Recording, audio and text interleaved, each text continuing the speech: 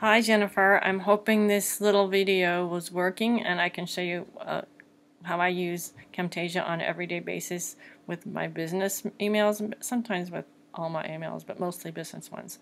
I wrote this letter to David Skousen. It's a short little letter, email answering a question. So what I do is I highlight it. I want it highlight. Come on.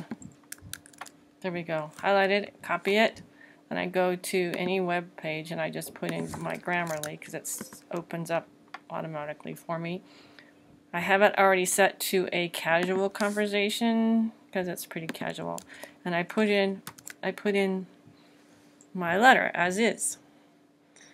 I just pasted it in there. I just highlighted what was there and pasted it in. I had already done this once so that his corrected letter was in there, but I wanted to show you what I did. I did pretty good on this one. I usually have like 6 or 7 mistakes, but it's a short email. So I go and I got an extra period in pig. Speakerphone,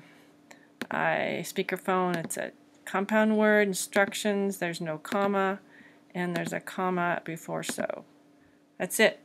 So those are all good, correct things, and apparently it gives me a score, which is pretty good this time. So then I just copy it,